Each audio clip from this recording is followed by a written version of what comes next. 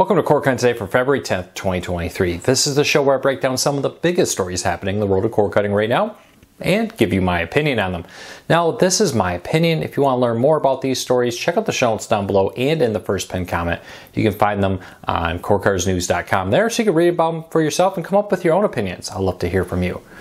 Also, hey, could you help us grow this channel? Could you help us support our families? All you have to do is hit that subscribe button or hit that thumbs up. Doing one or both lets YouTube know you enjoy what we do here, so YouTube recommends our videos to more people, helping us grow, helping us support our families. So with that said, let's start off today with a couple quick deals of the day. Check it out. Amazon Echo Dots are on sale starting at $24.99, a great deal if you're looking for a way to control your Fire TV, even your Roku. Did you know you can control your Roku through a Echo with voice commands? And it's a great way to play music and more. Check that out, starting at $24.99. Price in the show notes down below, or link in the show notes down below.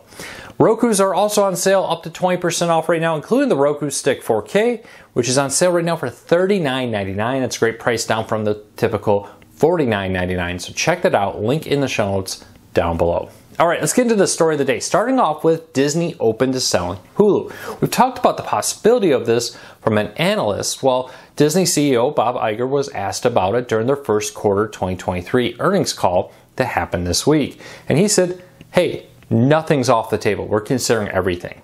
Now, that's not saying Disney is considering or will sell Hulu, I should say. It's just that Disney's being a good business company and saying, hey, what are all of our options? Do we keep it? Do we sell it? Do we invest in it? Do we merge it? What do we do with it? And that's what they're up to. And there is a lot of good points that Hulu was not very well placed during the earnings call. When you compare it to ESPN Plus, when you compare it to Disney Plus especially, Hulu did not get a lot of love from Disney, which raises the question of what Disney intends to do with Hulu. We'll have to wait and see what that is here in the weeks and months to come. But there is a lot happening there at Hulu. It's clear that they're still investing in it. We just got news of the new King of the Hill revival, so I wouldn't say Hulu is dead. I think there's a few real options here. Number one, that Disney says, hey, let's make Hulu a live TV service. Now, Hulu is one of the largest live TV streaming services on the market, competing up there with YouTube TV, Sling, etc., Fubo, and more. But what happens if we just take the on-demand content, move it to Disney Plus like we do in the rest of the world, and then sell Hulu just as a live TV service? Maybe remove some of the confusion about the Hulu on demand versus Hulu live TV. It always seems to confuse a lot of our readers out there. So I could definitely see them doing that. I could also see them saying, hey, look, live TV is a thing of the past. Let's sell that business off. Let's take all the on-demand content to Disney Plus and see what happens. We'll have to watch and keep a close eye on this. But let me know, what do you think? Or do you think Disney should sell Hulu?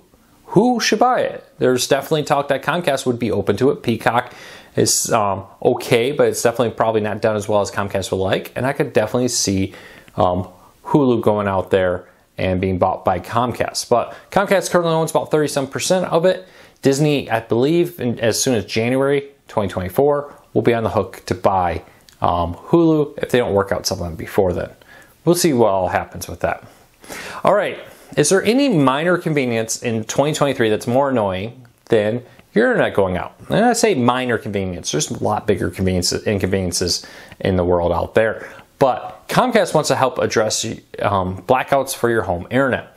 Right now, they're working on a new modem Wi-Fi router that they say they'll have more information about later this year, but it will come with a cellular backup. So if their network goes out, you'll be able to continue to get internet through a cellular connection like you get on your phone. And they're working on one with a battery backup, which is great. So if you lose power or you lose internet, you'll still be able to connect to your security cameras and other things, other devices that are powered by batteries, laptops, phones, tablets, and more. I think this is a great option. I work from home. I need to make sure I'm online. And the ability to be able to go and have a battery backup, even if it's just for an hour, say, hey, the power's out, I know it's out, I have an hour, let's say, to finish my work. Well, okay, let me quickly send out some emails, let me let everybody know, let me save my project, and shut down.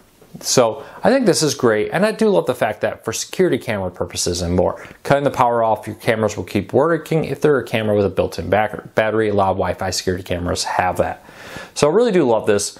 They also are saying that they're going to come out with improved Wi-Fi. Specifically Wi-Fi meant for gaming, so you'll be able to get much better gaming experience over their Wi-Fi than you currently do with the Wi-Fi 6E, I think it was the standard, one of those standards.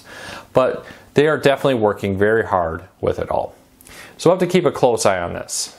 All right, let's keep moving. Recently, Fubo TV announced that Bally Sports was coming. Now, most Bally Sports networks are live. Others will be coming very soon. One of the things we were getting a lot of questions about is, where does the Bally Sports app support? The ability to log in directly to the Bally Sports app and then watch your content there.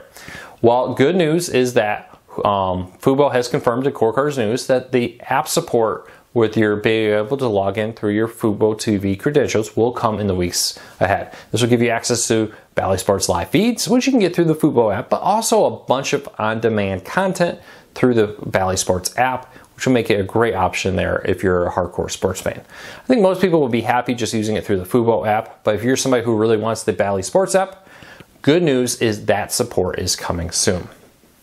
All right, next story up of the day. Walmart is going to offer a buy now, pay later. Now, I've had a lot of questions about this story. Now, how is this different than layaway? Well, layaway is you leave the item at the store and they set it aside and you make payments, and when you pay it off, you can buy it. Buy now, pay later is basically a credit card where you buy it, save it, and then you can then you can go and hand over or payments every month, so you don't have to hand back the item to them.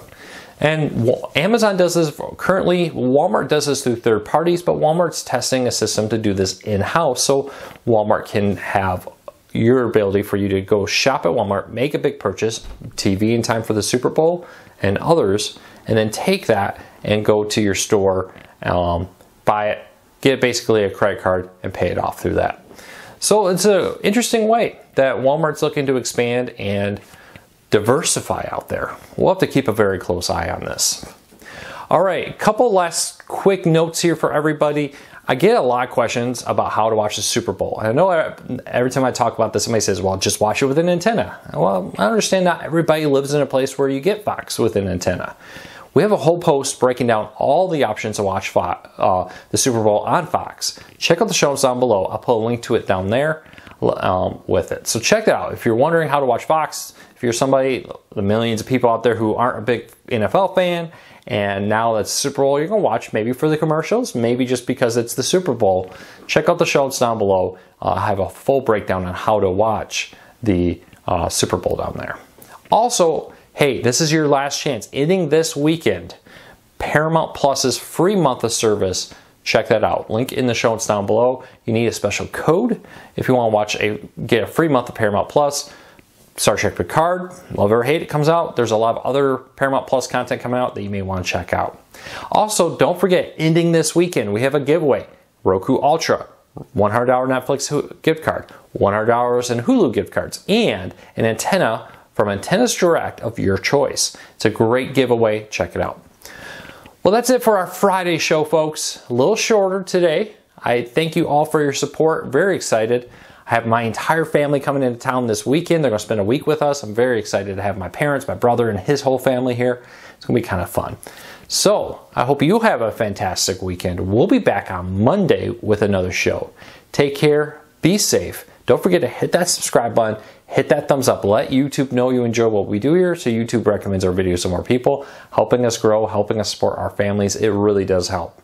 Until next time, take care. Be safe. I'll talk to you all again real soon.